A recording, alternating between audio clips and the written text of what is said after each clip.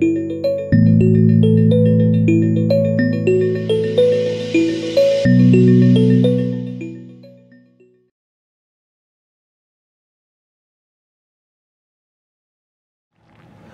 right, well, good morning, good afternoon, good evening, depending on where you happen to be in the world currently joining us.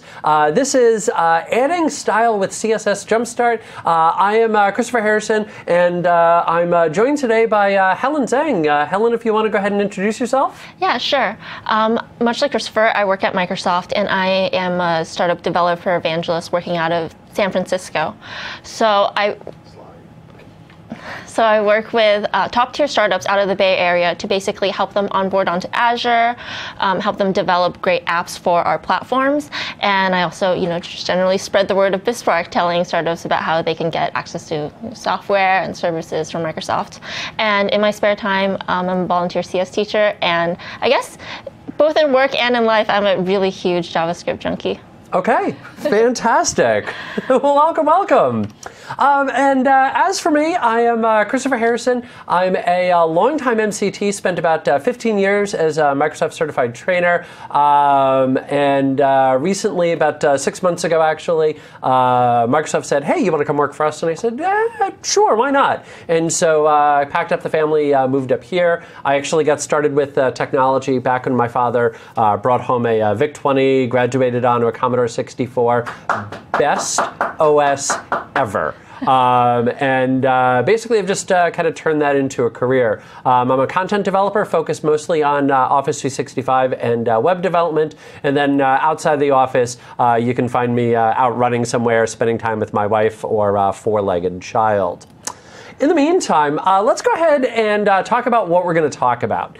So we've got 6 modules today, and Module 1 is sort of the ubiquitous getting started with CSS, where we want to talk about what CSS is, the basics of how to apply it, how to bring in external style sheets, and so forth.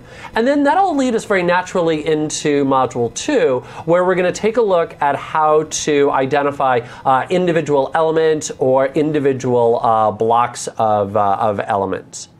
Page 3 is going to be, page 3, Module 3 even, is going to be page layouts. That's where we're going to talk about really just how to lay out your pages, how to put different things into different spots, how to handle positioning, and how to handle the boxes as they work inside of CSS.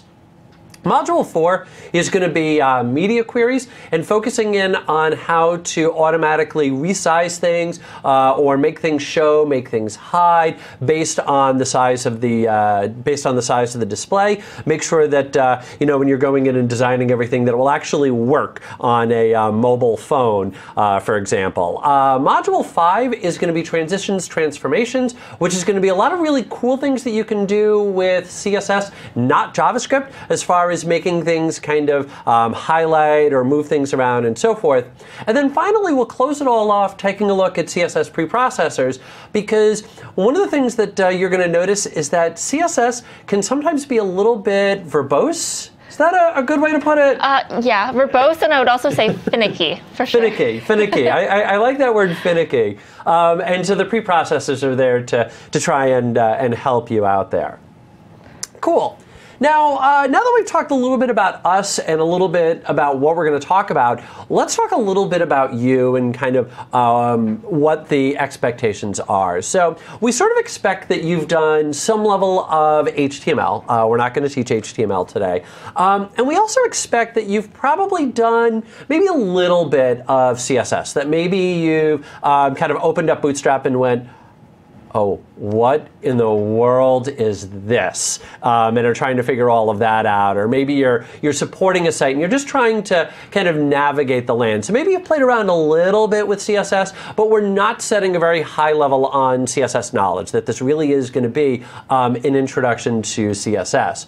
And also along those lines, it's definitely worth mentioning, we're not going to cover every last CSS property, we would be here all of today and tomorrow and the day after that and the day after that and probably the day after that, trying to cover all of the individual properties. So we're not going to do that. So we really are focused in on some of the bigger properties and really a lot of how CSS is going to function, because that's the stuff that that you really need to kind of learn. The individual properties, that's a lot of key value pairs that you can go look up later on. So that's really going to be our focus.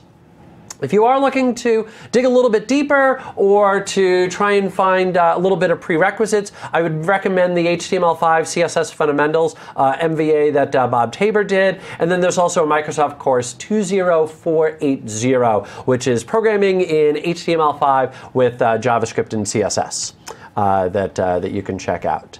Beyond that, since you guys have joined today, you're a part of a 2.5 million user community, which is pretty cool on Microsoft Virtual Academy. It's a great place to go in, find all sorts of great training. You can earn your 50 points for watching this. You'll notice the voucher code and then the little URL that you can go to punch all of that in. Fantastic. So what do you say we actually get started? Yeah. All right, cool. So let's go ahead and take a look at CSS. There's the camera that I want. Let's take a look at CSS, and now he takes it away, and talk about exactly what CSS is all about here. So we're going to start off with kind of what CSS, why you want to use CSS, what's important about it.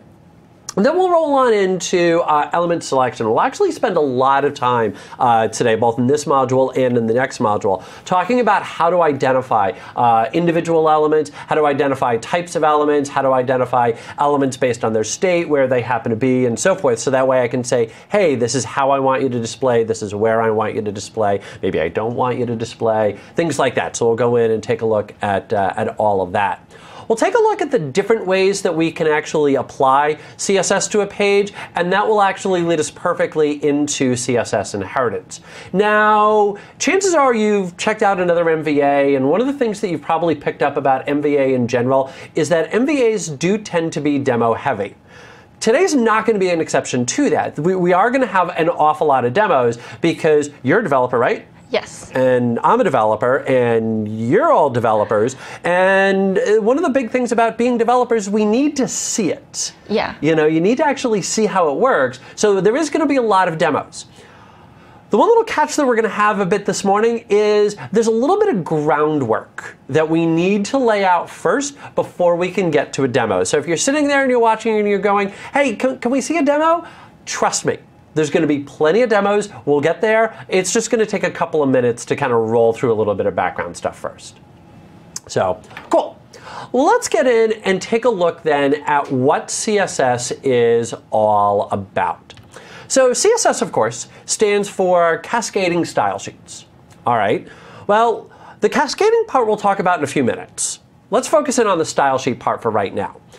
The style sheet part is, this is a language that we can use now to lay out whatever it is that we might want. And of course, the most natural coupling is with HTML.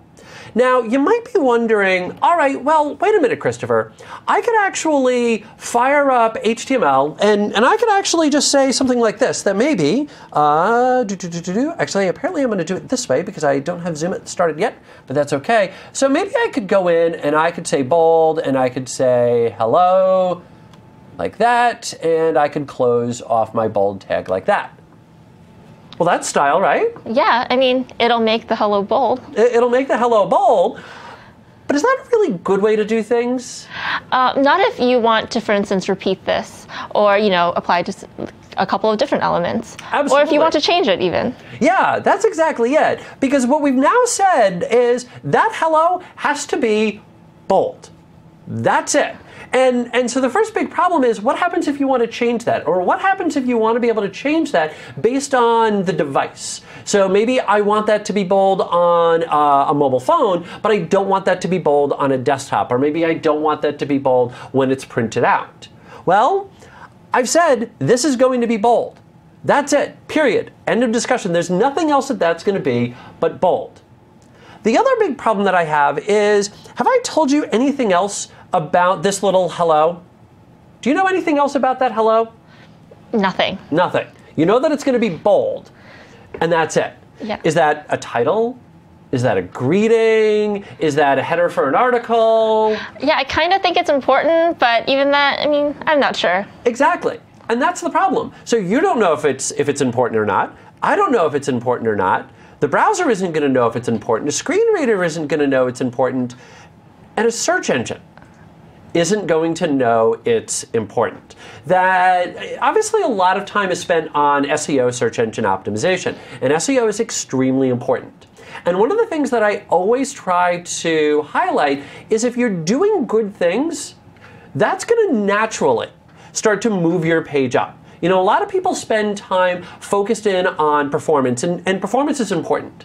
But really, if you write good code first, you're going to find more often than not that the good code is the best performant code. So if you just focus in on, hey, how can we make this code work really, really well, read really well, that's generally speaking automatically going to be the fastest way to write it. Same exact thing when you're talking about search engine optimization, is that if you design your pages well, they're typically going to be optimized in search engines. Why?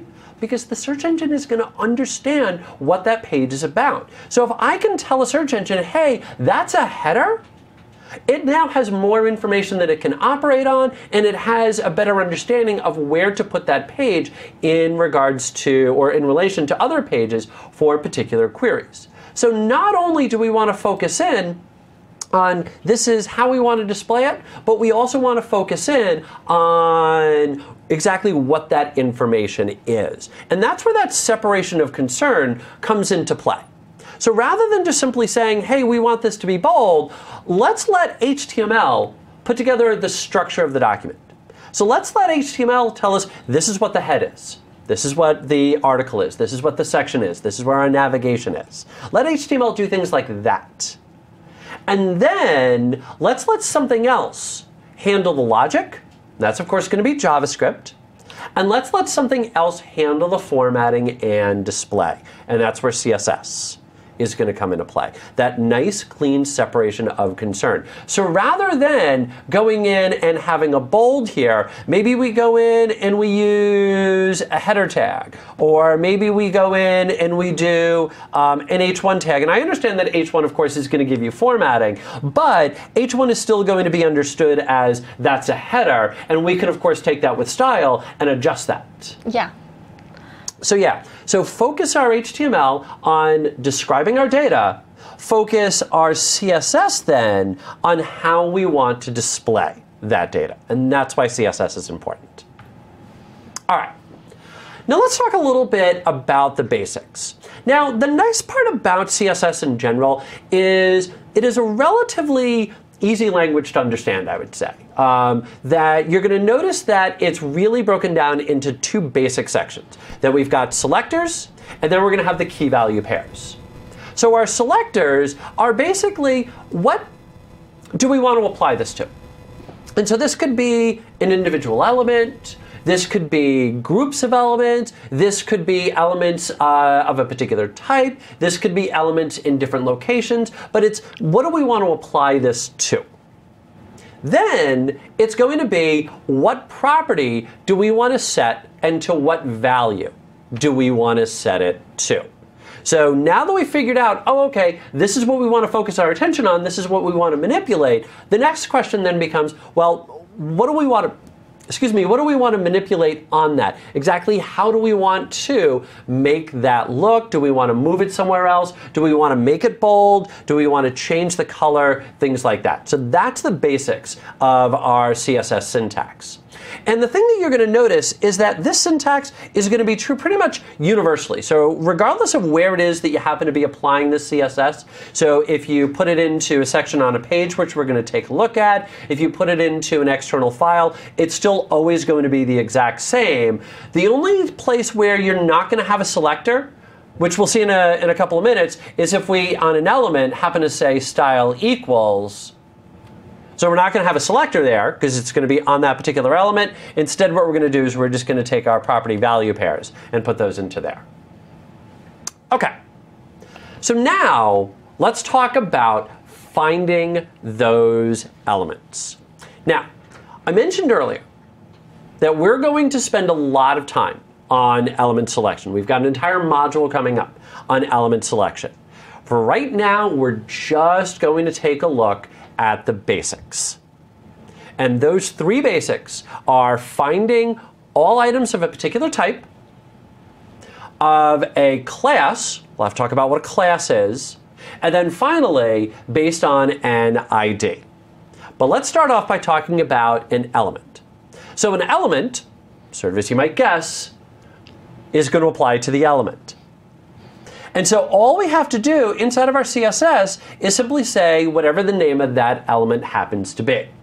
And one very cool thing that you can do in the syntax, and I don't have it on the slide, is you can also actually list multiple elements with commas.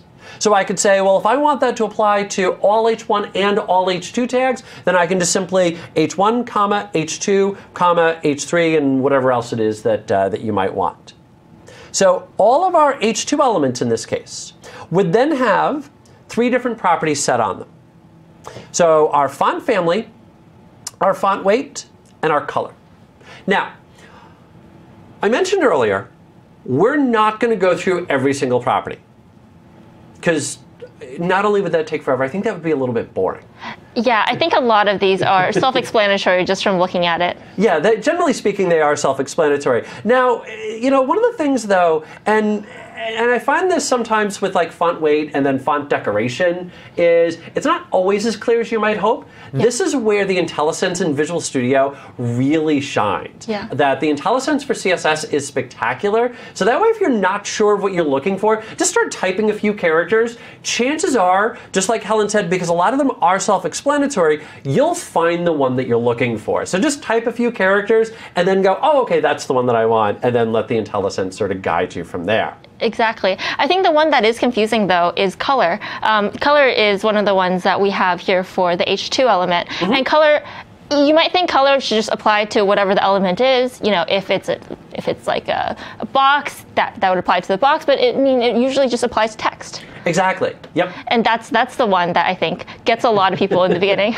Yeah. So you would think it might be font dash color. Yeah, exactly. But it's color. If you put the color thing, the color property on body, it'll just apply to all the text in the body. Right. It won't make change the background color, for instance. Exactly. But there is a background color property. Exactly. Which we'll get to. Yep, exactly, exactly.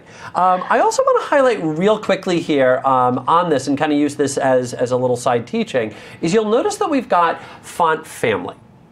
And one of the cool things that you can do with CSS, and this is a little bit advanced and we're not going to dig too far into it, is you can actually push down your own fonts. So if you have a TrueType font and you want to push that down, you actually have that ability. So fonts are obviously a very big thing. There are a couple little catches about trying to push down your own fonts and things like that. So whenever you are going to be choosing a font, you want to give the browser the ability to fall back to something else. So if it doesn't have a particular font that you might want, give it something that it can fall back to. And that's exactly what font family is going to do here. Is that with font family, what I'm going to do is specify, okay, well, we want to use Verdana.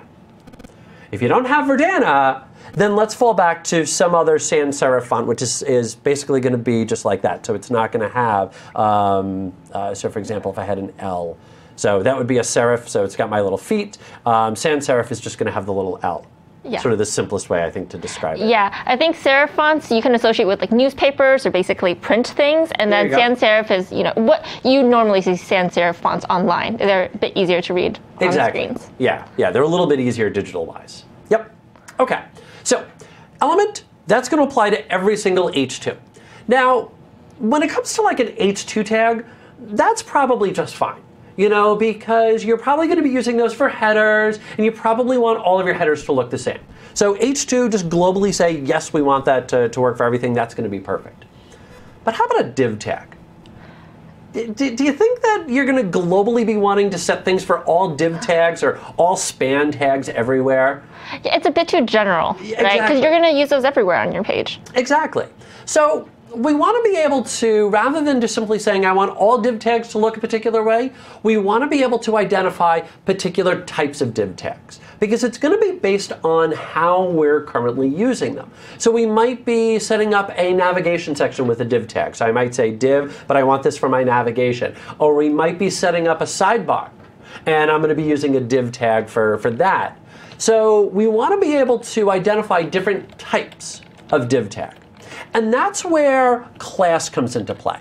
That a class is going to give us the ability to identify elements of a particular type, and the way that we're going to identify that type is by adding on a class. So there's going to be two moving parts here. The first moving part is going to be inside of CSS. Now you're going to notice here on the syntax that our syntax is slightly different from what we had before. That previously we just simply said name of the tag. Now what you're going to notice is I've got a little dot there. And my dot indicates that this is going to be a class. So that needs to be inside the CSS. By the way, you are going to notice that a lot of the demos are going to just simply use color, especially early on, just because it's such an easy way to identify when you're trying to do element selectors that, hey, look, this applied, or in the case of inheritance, that this is the one that actually won out. So we'll do a lot with color with some of the early demos. But in any event, so we'll make that red. So that's the first part inside of CSS. The second part is going to be inside of the HTML, and you'll notice right there that we've got class equals title. Now the great advantage to a class here is that classes are reusable. So it's possible that maybe this title is going to be for different sidebars. So I've got a sidebar here, I've got a sidebar over here, I want a title up top, I want a title up top. So I can go in and reuse that in multiple places. And I can flag, hey, this is going to be a title. Let me go erase all of my ink. There we go, perfect. So we've got our CSS, we've got our HTML, and thus the result is going to be hello CSS. Now, the problem with doing something like this is that that might be even still a little bit too vague. That maybe I'm going to be using title in a couple of other places. Well, fortunately, I can say I only want a class to work on a particular tag type. And the way that we do that is just by putting in that little tag name right at the very beginning. So now you're going to notice that I've got div.title. So that's only going to apply to div tags. So inside my HTML example, you'll notice that I've got a span tag here, and I've got a div tag here. So the result, when this is all printed out, is you'll notice that that will apply to my div, but it's not going to apply to my span. So my span is going to be whatever the default color is, but my div tag will actually have our hello div. And that is one of the little annoying parts sometimes about CSS, is if something isn't working the way that you expect it to work, generally speaking, it just doesn't do anything. Or sometimes it'll move something somewhere else, but it doesn't give you an error message. And this sort of goes back to old days, that one of the things the browser is going to try and do is look at what you've given it and try to make a best effort and not give you an error message if it isn't able to figure out exactly what you want. So it's just going to try and give you the best that it possibly can. We will notice a little bit later when you get into like the F12 tools, that the F12 tools are really helpful in trying to track down exactly what's applying where, and maybe try to troubleshoot exactly why a particular style isn't applying or not applying. Okay. Now, the problem with class is the fact that, again, it can be still a little bit too vague. So maybe on a page, there's one little spot that I need to go in and highlight, but only just that one spot. That's it. This is where ID comes into play. ID is only going to work on one specific element, and it's going to be that element with the ID attribute set on it. And that has to be unique. Has to be unique. one little side note here, and I think this is worth mentioning for anybody who's maybe going to be doing manual forms and things like that, is I get a lot of questions about what's the difference between name and ID. And it's a good question. ID is what we can use with JavaScript and with CSS. Name is what's going to be sent back up to the server. Now, if it turns out that you didn't put in a name, then in that case, the ID would be sent up to the server. But if you do have a name, that's what's going to be sent up to the server. So let's say, for example, that again, we've got a form. So I've got my little text box, and on the server, I've got some variable name that I'm going to be expecting. So maybe I'm just expecting that to be, let's say, username. User. Yeah. Let's try that again. There we go. USERNAME.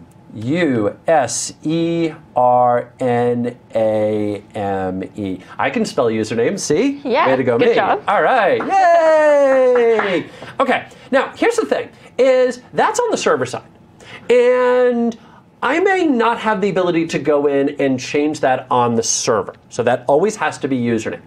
But I may need to or have a desire to change that on the client side. So that way when I go into my JavaScript and I want to be able to manipulate that and kind of play around with that, I may want to be able to change that and not impact anything on the server. And this is quite common in bigger shops where you've got a web designer and you've got the programmer that's handling the behind the scenes part.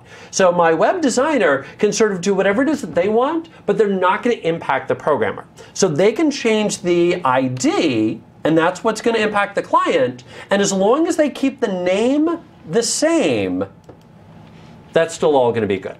So I always just kind of like to highlight that. Sort of a little bit of a tangent there, but I always like to highlight that because that ID name question always comes up. Yeah.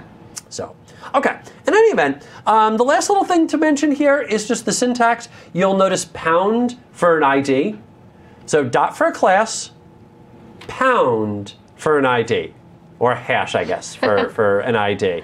And I will be the first to admit, I get those backwards quite a bit. I don't know if you do that a lot. You mean getting the pound sign and the pound sign and the dot? Exactly. Yeah, that a lot of times I'll say, oh yeah, I want a class, and I'll put a hashtag in front of that. Yeah, that's usually the first thing I check for when something's not working. I'm just like, I must have selected it wrong. Exactly. Yep. Yeah. Okay. Now, we've talked an awful lot. I think it's about time to start rolling into a demo. There's one last little thing that we got to talk about, though. And then we can do a demo. I promise. We'll get to a demo. All right. But first, let's talk a little bit about how we're going to apply all of this style. And as it turns out, there's 3 different ways that you can apply a style sheet or style to a page or to an element. The first way, and this generally speaking is the preferred way, is to link to it. So you'll notice that it's a link, relevance equals style sheet, type equals text wax CSS, and then wherever that reference happens to be. Now the nice part about doing that is once again that nice clean separation of concern. So that way my style's over here, my HTML is over here, my JavaScript is over there. So that nice clean separation of concern. So that way when I'm focusing on the HTML, I can focus in on the HTML. And then when I'm focusing on the style, I can focus in on the style. On top of that, this is also going to give you reuse. So that way I can use that on multiple pages. All right. Well, what happens if maybe there is a style, but I only want it on one page? And maybe, or I should do an or there, or maybe you're just looking to go in and play around a little bit. That maybe I don't want to create a full separate CSS file, that maybe I'm just doing a little proof of concept, I'm just doing a little bit of whiteboarding, and I just want to be able to test something and just kind of see how something is going to work real quickly. Well, you'll notice that you can actually just toss style into the head section on a page. And it's going to be that standard CSS syntax that we saw before, where I've got my selector, curly brace, and then the individual values inside of there. So just put that right there into the page. And then finally, last but not least, you can also, if you want, put style directly onto an element. And that's just simply going to have those property value pairs right inside of there. Now, I know some of you are probably already wondering, well, what happens if it turns out that we have something in a style sheet that's external, something inside of a page, and then something on an individual file? You're probably wondering that, and I'm with you. We're going to get to that. See? See? There's your little teaser. I promise we're going to get to that. But first, let's actually get in and start doing a little bit of a demo. I think it's time, don't you? Yeah. Start to actually see the CSS in action. Yeah, exactly. All right. Let's see.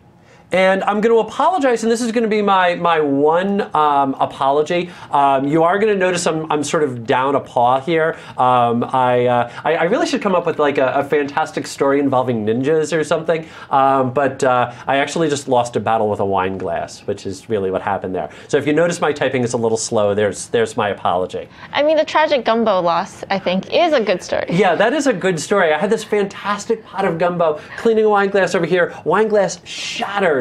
And of course, the glass also wound up in the gumbo, so the gumbo was lost. That was tragic. That was tragic. We'll be holding a memorial service later this week for the gumbo. So please send Filet powder. Okay. In any event, my house was smelling fantastic as well. All right. Let's go in and let's set up a basic web page here. Now, you're going to notice that in all of our demos, we're going to be doing basic HTML here. So we're not going to be doing MVC. We're not going to be doing Flask. We're not going to be doing PHP. We really are focused in on just the CSS. But one big thing to highlight is, of course, you can use CSS with MVC, with Flask, with PHP, with Node. So it's going to apply everywhere. But one of the big things that we wanted to try and do is keep it as simple as possible. And so really just HTML. Yeah. So I don't think any of your demos have MVC in them, do No, they don't even have JavaScript in them because I just want you to know that all the styling, CSS. Exactly. Just CSS. All CSS all the time. Okay. So in any event, let me go in, web, and let's go in and CSS demos. And I'm just going to highlight mine just to separate them from yours. Christopher Demos. There we go. Perfect. And let's hit OK. And by the way, we are going to be throwing all of these up onto GitHub, and we'll go ahead and share out the little GitHub link a little bit later. But all of these will be available for you to use. Creating projects. Perfect. OK. So let me just go in and say add new item and HTML, and let's go ahead and call this my index page. And let's get rocking and rolling here. All right, now for right now, I'm just going to put the style right inside of here. And the reason that I'm going to do that is just for simplicity's sake, because I'm going to be kind of bouncing back and forth between the style and the HTML. So just to avoid going back and forth from file to file to file, I'm just going to do it inside of here. And then in a couple of minutes, we'll go off and move that somewhere else. So let's just go in and say style, which is spelled like that. Cool. So now let's go in and create a little div tag. And of course, since this is a development class, we're required hello world. Hello word. Ah, there we go. It's also a real thing, hello word. Yeah. If you're creating your first Word document. There you go, yeah, hello word. Yeah, that would work. All right. And now, Control F5. And I'm just going to use the snap feature here, maybe. Where's my browser? Come here. There we go. OK. And let me also kind of zoom in on that real quick. All right. So I'm just going to use the snap feature here. And Windows 7 was my idea. There we go. So there's our page over here on that side, and there's our HTML. So like we mentioned, the way that style works, if you want an element, all you have to do is to simply say the name of the element, curlies, and then right inside of here, key value pair. So let's just go in and change the font. So I'm going to say font family, and I'm going to use Comic Sans MS here. I would never recommend that you ever actually use Comic Sans MS. But the reason that I'm using it is really just because of the fact that you'll notice it's a very visible change. So sort of like changing the color, you know, that's very visible. The moment you change something to Comic Sans MS, that's pretty obvious. Yeah. Oh, it's also worth noting that Christopher put the style in the head part of the HTML document. Yep. And if you are doing in-page CSS, that is where you should put it. Absolutely. Yep, absolutely. Okay, so there it is. That's all there is. Just simply name of the element, and away you go from there. But if I wanted to go in and specify a particular, again, type, then what I could do is I could say title, and then, again, curly, and then maybe we go in and we say color, colon, and let's go in and change something to blue. Now, if I save this and I hit refresh, you're going to notice no changes. Because, of course, I don't actually have an element with a class on it. So let's go in and say div, and let's say class equals, I love that bit of IntelliSense. You'll notice that it actually, right there, yeah, title, there we go. And I can now go and say title. I'll just kind of keep it nice and easy, and I'll hit save, and I'm going to hit refresh. Now, when I hit refresh here, you're going to notice, of course, that title appears, that we were expecting, and you'll also notice that it's blue. And that we were also kind of expecting, because of course you'll notice that I had class, and I had my little class down here. But what are the other things that you might notice about that text? What font is it using? Comic Sans. It's using Comic Sans. Why is that? Well, what is cascading, or I sort of gave away the answer there. What does CSS stand for? Cascading style sheets. There you go, yeah. Cascading style sheets. So, your styles will cascade. So we said that we want our div tags, all div tags, globally, to use Comic Sans MS. I said that I wanted something with that class to be blue. So what's happening is that it's applying all of those styles together. All right, now give me 1 second here. I just need to fire up my File Explorer here, just because I want zoom it and zoom it. Zoom it, because it's a great little presentation tool. And I'm going to bring up the F12 tools here, because I love being able to go in and actually select the items, and we can see this in action here. So let me just kind of zoom that around, and I'm going to click on the little element selection button right there, and then let me click on title. And once I click on title, if I come over here, what you're going to notice inside of our style section is we've got our div tag here, and we've got our title class here. So it's actually showing me every single style that it read to make that happen. So why is it Comic Sans MS? Well, it's Comic Sans MS because we told div tags to be Comic Sans MS. And why is it blue? Well, because of the fact that we said that class title was going to be blue. So that's how all of that's going to come together. Now, you might be wondering at this point, all right, well, now we've seen that if you say, well, I want the font to be this and the color to be this, that it will combine everything. What happens if something said do red, for example, and something else said do blue? Ooh, conflicts. Conflicts. All right. Well, fortunately, we've got a full section on conflicts. I teased the slide. Let's actually do it now. Let's talk about CSS inheritance and conflicts. And I think the easiest way to describe this is really in 2 very simple steps.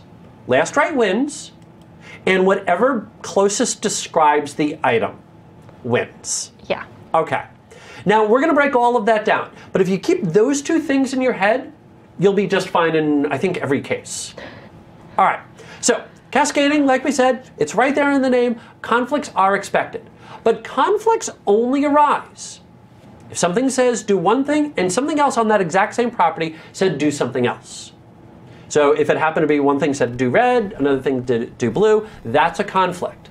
In our case, that wasn't a conflict because we said we wanted the font to be something and we said we wanted the color to be something. No conflict there. So those are simply combined. So the question then becomes, all right, well, what about inside of a conflict? Well, step one, last right wins. And everything is going to be applied in order. So the first thing that's actually going to be applied, and it's reverse on my slide because I was trying to show whatever the most powerful was. Yeah. It's reverse on my slide here. It's going to apply first, we'll do it that way, there we go, the external style sheet. Then it's going to apply the style section, and then it's going to apply the style attribute. Or if you like to be kind of a more positive person, then the style attribute takes precedence, and then it's the style section, and then it's the external style sheet. So let's do this. Let's actually get in and do a demo here and kind of see that in action. Perfect. All right, so let me maximize that, and let me sneak on into here, and I'm going to say add, and I want a style sheet. And actually, I'm going to be kind of a good developer here. I'm going to create a brand new folder, and I'm going to say styles, and I'm going to add it into there. Style sheet. Perfect. And let's just call this index, kind of match the name of the page. There we go. All right. And now what I'm going to do inside of here is I'm going to say pound title. So if you remember, we had a class already called title, and see, I told you I was going to do it at some point. Dot title. There we go. Told you I was going to do it. And let's go ahead and say color colon, and let's say red. So just to kind of review here, you're going to notice blue here, red there.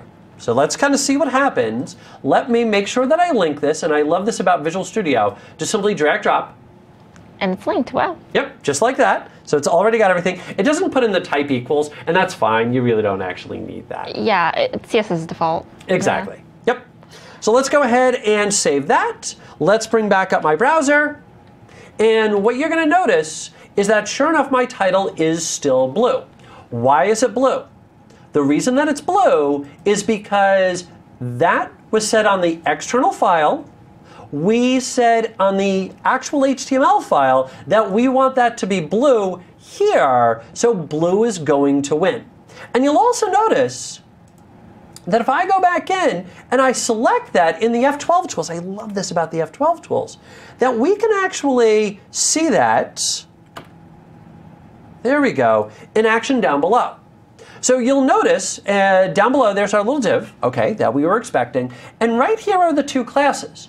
And I can see where those were applying from. And you'll also notice it does give me little score things as well. And if we want to get really, really technical, there are score things that apply with CSS. But I always think it's just simpler. Last right wins, and whatever best describes the element. Just stick to that, and that's going to make your life a whole lot easier. Yeah. But you'll notice right here, that's crossed out. So we can see the browser saw it. The browser saw that external file. The browser saw, hey, we want the color to be red. But it said, wait a minute, no. Something else wins. And it's going to have that blue win. So you'll notice that the red is all crossed out. Blue wins. Yeah, and what's nice about the F12 tools is if you deselect, the title color attribute, you can see what would happen. Yep, exactly. So just like Helen mentioned, let's actually just do that. So let's take away that little title right there, and now you'll notice that it changes to red. So it's a nice way that you can go in and play around with things to kind of see that in action, kind of test to see how things would work. And you'll actually notice there are tools. I want to say the name of the tool is Sidewaffle. I think that's the name of the tool. I haven't heard of Sidewaffle. Sidewaffle. So it's a little add-on that you can go get. John Galloway loves Sidewaffle. It's a little add-on that you can go get, and it does an awful lot of like little add-on tools with CSS and things like that. And I want to say that one of the features for Sidewaffle is that it will give you the ability to go in and play around with this and have it automatically update inside Visual Studio. So kind of a slick little tool there. I want to say it's Sidewaffle. I'm gonna check at break. Okay. All right. In the meantime, let's go back in and kind of keep playing around here. So you'll notice again that external, that internal. Let me also do this real quick. I'm going to just say manage NuGet packages. And just because I'm willing to bet that somebody listening is playing around with Bootstrap. And one of the things about Bootstrap is that Bootstrap can be very overwhelming. And because there's, a billion different classes that are inside of there. I don't think I'm exaggerating by that much. But there's like a billion different classes and so forth. And so a lot of people will see Bootstrap and they'll just start to go, oh my gosh, I don't know what to do with all of this. And they get very overwhelmed when they want to go in and play around with the style that Bootstrap is going to provide. Well, here's the thing, is the styling that Bootstrap is using is doing CSS. So all of the same rules apply. So let's say that right here, I dragged out the Bootstrap min CSS, there we go. And down below, I said div, class equals, and let's say Jumbotron, and let's say div and hello Bootstrap. There we go. And let's go in and say Bootstrap. Okay, and so you'll notice that we get that little gray background, we get the font and all of that. All of that is coming in from Bootstrap and the Jumbotron class. We can overwrite that. So if I want the text inside of Jumbotron to be blue, for example, fine. Then all I would have to do is just simply say style, and then dot Jumbotron, and then right inside of here, I can just say color, blue. Let's save that. Let's come back over here, hit refresh, and you'll notice that it's blue. And again, if you want that in an external file, let's just cut that real quick. And I'm just going to put it into my style section. I'm kind of keeping it separate from the other one, style sheet. And I'm going to say Bootstrap demo. There we go. And let's just paste that inside of there. There we go. Save. And let's just do a drag and drop here. And you'll notice I just need to make sure that it's after. Last right wins. So I'm just putting it after the original Bootstrap. There's my custom one. Let's go in, hit save. Let's come back over here, hit refresh. And you'll notice it's still blue. So when it comes to Bootstrap, and I'd be remiss if I didn't mention the fact that we've got an awesome Bootstrap MVA. But when it comes to Bootstrap, Bootstrap can be very overwhelming because of all the different classes. But at the end of the day, what is it? CSS. And all the same rules still apply. Yeah. Yep.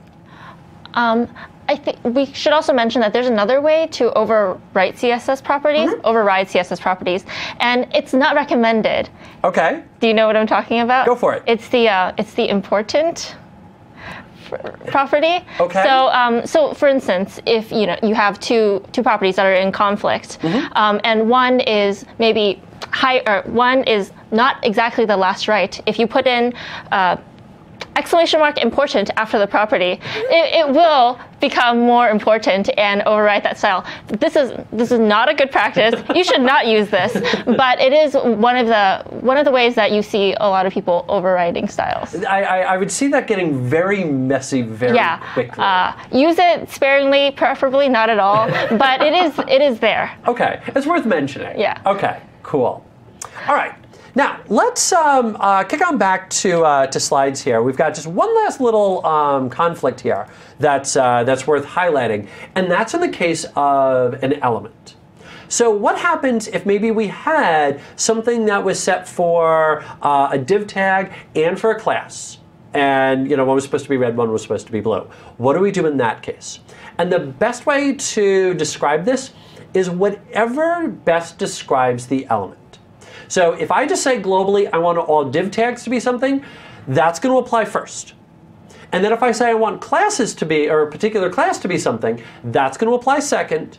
And then the ID is going to apply third. Again, last right wins. Or if we want to be kind of the more positive way, what's going to be more important? ID is more important, and then class, and then element. Or if we break this down and actually just, look at it, just do a demo. I like demos. Let's go in and just do a demo. So let me do this. I'm going to just sneak right down here, and I'm just going to say div, and I'm going to say class equals title, and I'm going to say ID equals green. And this is our conflict. Here, we'll make it, conflict with exclamation points. All right. So let's, for right now, just go in and say color colon red, and let me go like this. Okay, I'm going to put you on the spot. Are you ready for this? Maybe. Maybe. Okay. So our little conflict text here.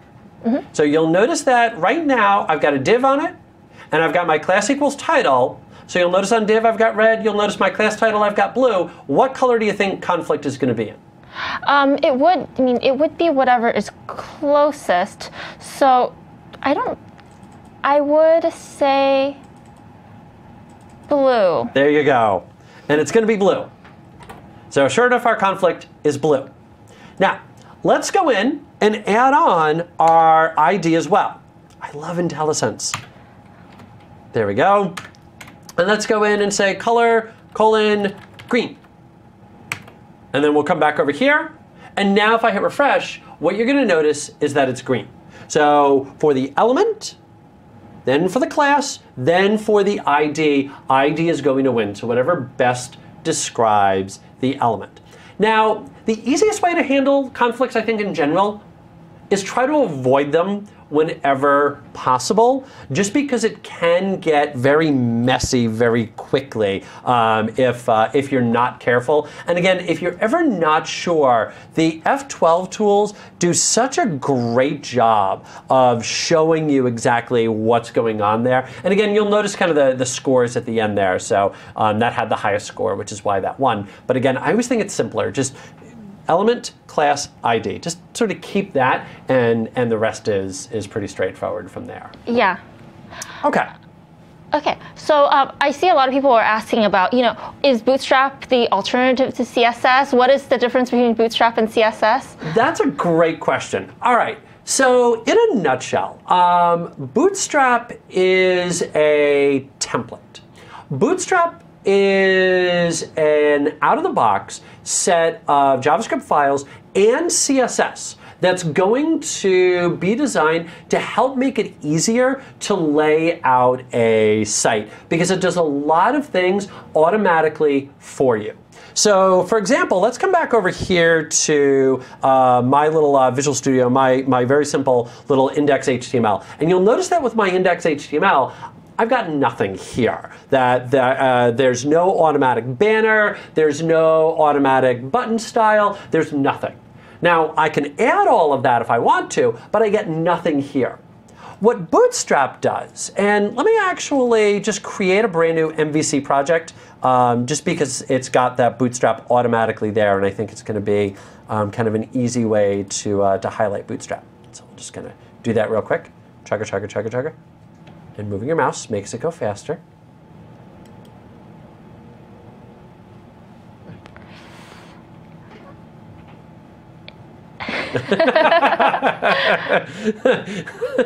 There we go. Okay, and let me just make sure that that's set as my startup. Set as startup. There we go.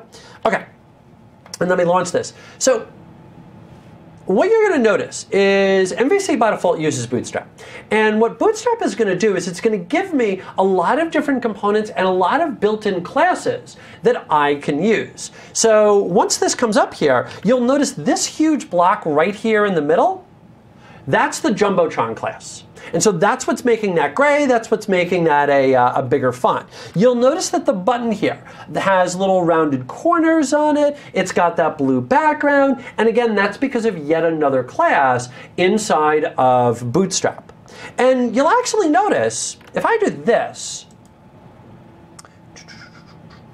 content and Bootstrap CSS, here is all of the different classes that have been defined inside of Bootstrap, and all of the different defaults that it's going to set on all of the different elements inside of there. So Bootstrap isn't a replacement for CSS. Bootstrap uses CSS. Bootstrap is an out-of-the-box set of CSS classes and defaults and otherwise that you can use.